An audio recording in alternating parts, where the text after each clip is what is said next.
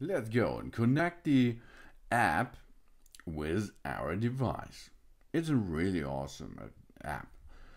First step is we have to verify that our kick scooter can be powered on and off. The app is already installed on your smartphone on the left side, as you can see. This is the Segway Ninebot app. It's free and it comes out of the Ninebot app store. It's an app store app for Android or iOS. No problem with it. It's really easy to download and of course it's really easy to use. So now let's go. We are now remove the seal of the screen on our kick scooter. Yeah, now it's unsealed. Install the app and register and log in there.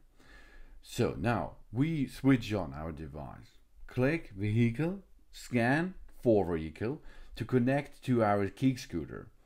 The kick scooter will beep when the connection is successful.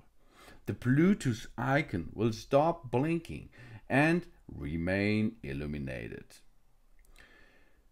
Then we've powered it on. It was flashing. After this we connected it. Then we have to do the training mode on the app. That means follow the app instruction to activate the kick scooter and learn how to ride safely. We can now start to use our kick scooter. Of course, check the status with the app and interact with other users. Then we can have fun.